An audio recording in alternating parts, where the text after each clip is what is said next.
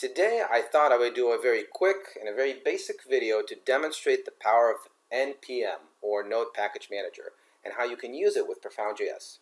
Now, Node Package Manager is a repository of open source components, or what they call packages, and there are hundreds of thousands of packages that are available to you here. And they're specifically made to work with Node.js or JavaScript, which means they plug right into Profound.js seamlessly. So let's start out with an example. I was actually talking to a customer who was asking me if it was possible to use optical character recognition on an IBM I application. And what I did is I found an NPM package, and because of that, I was able to build a demo with just a few lines of code. So here's how this example works. I'm able to drag documents, so documents that are images, JPEG images, something like this, right onto this interface. So let's just take this document, for example.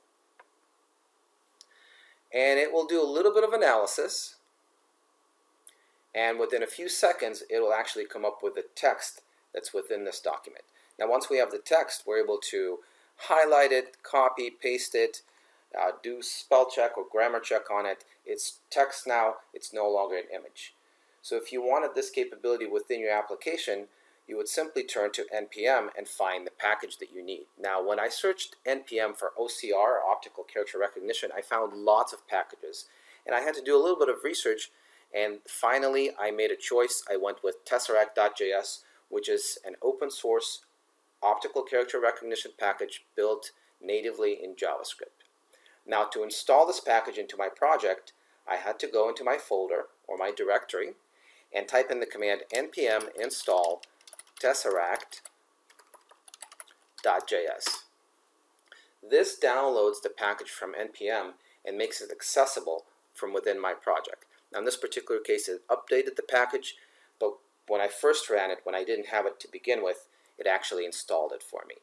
Once it's installed, I'm able to use it within my code. So this is what my code looks like, and you can see the first line requires the package. It uses the require line to bring in the functionality of the package into my application.